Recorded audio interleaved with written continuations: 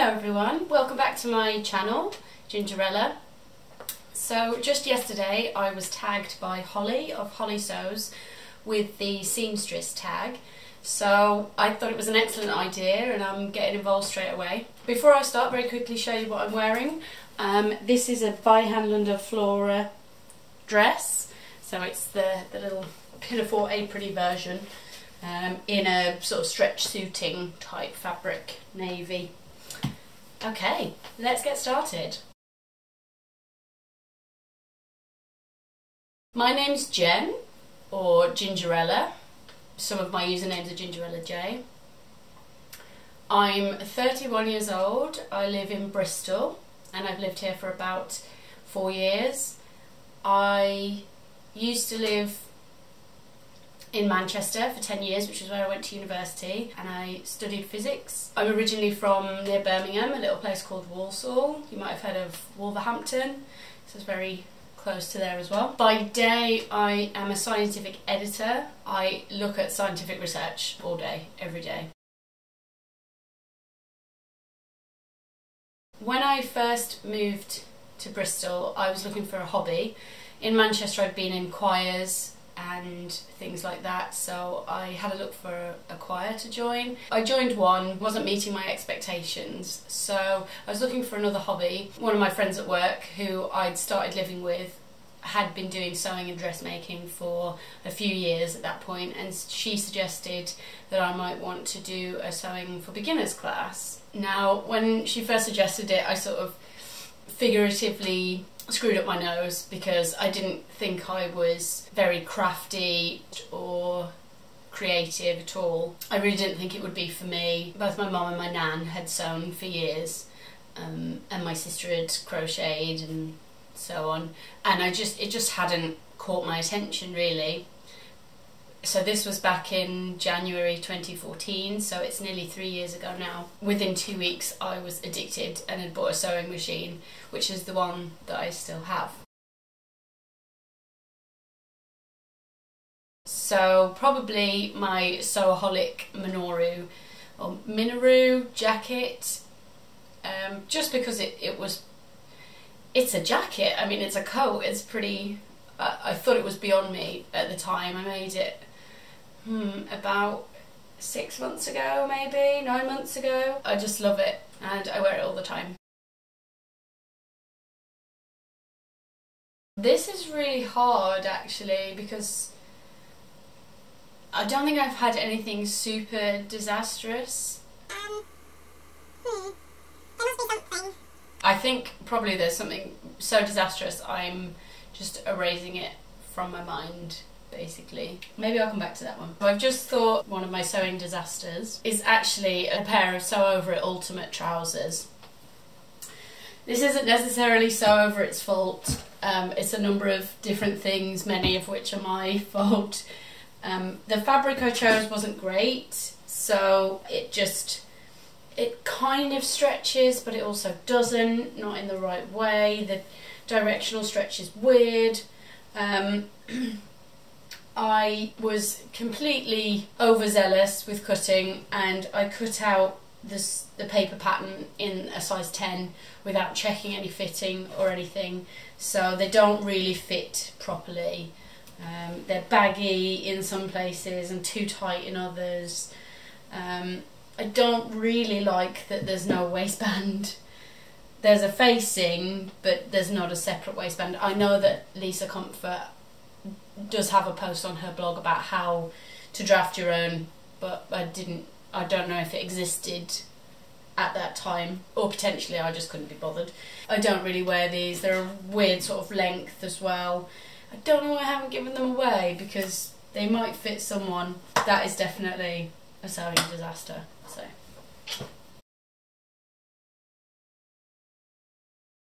when I first started, it used to be Fabricland, just because the choice and the price was very attractive for a beginner who didn't want to spend a lot of money, and was also drawn by all the fancy fabrics.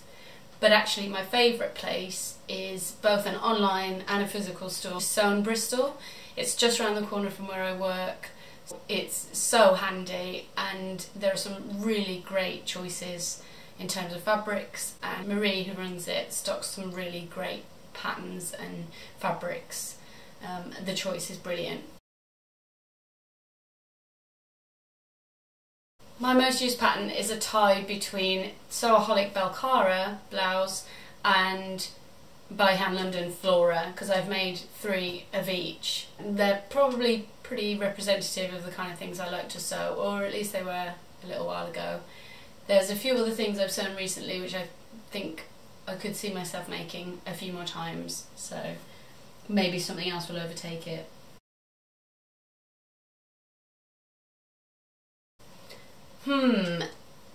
I struggle to decide on this one because it's either hemming or buttonholes.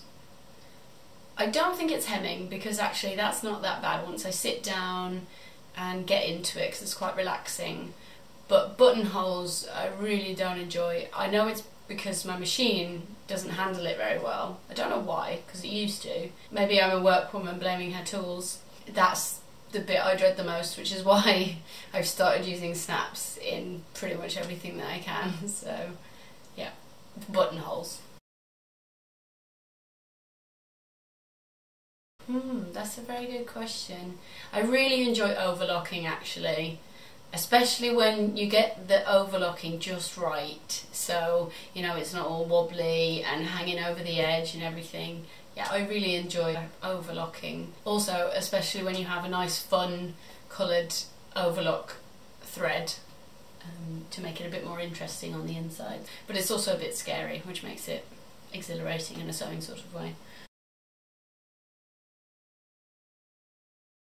Well, I'm going to state the obvious, but sewing vlogs. I love sewing vlogs. I don't watch them while I'm sewing really because I like to be able to pay attention and I can't really do that when I'm sewing. When I'm sewing I listen to podcasts. I've got a few different podcasts that I listen to.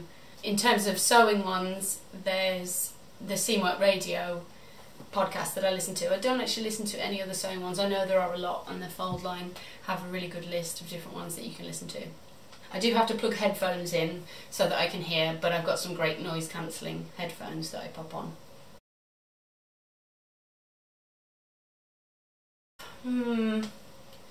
I'm probably smack bang in the middle on this one. I like the instant nature of a PDF pattern, and actually you can really automate the way that you cut the PDF pieces and stick them together so that you're not really having to think about it, so that's quite good. And if you've got a guillotine as well, that's quite handy. But I do really like a printed pattern as well, especially if it's really nice packaging. Half and half, I'm afraid. I know I should choose, but I can't. So I have a Janome J324. Let me bring it out. And as I say, I've had this for nearly 3 years now. It does all the things that you need it to do, really. It isn't computerized, so it doesn't have, you know, a start and a stop or a speed control. But other than that, it has everything else. All of the different stitch types. And you can alter the length and the width. The width is really good for being able to move the needle position around. But I am looking to upgrade at the moment, and I've been doing a little bit of research. Initially I was considering Janome DKS 30 or DKS 100, which is the one that you probably will have seen on Tilly's blog. But I'm now somewhere between one of those or FAF Passport 2.0, I think it is, or there's a Benina one that I'm looking at as well. So if anyone has any recommendations or thoughts, I'd really appreciate it in terms of upgrading from a beginner sewing machine to an intermediate sewing machine. Before I used to sew, I was very much into baking, and I used to do a lot of baking for other people, including some themed cakes and things like that.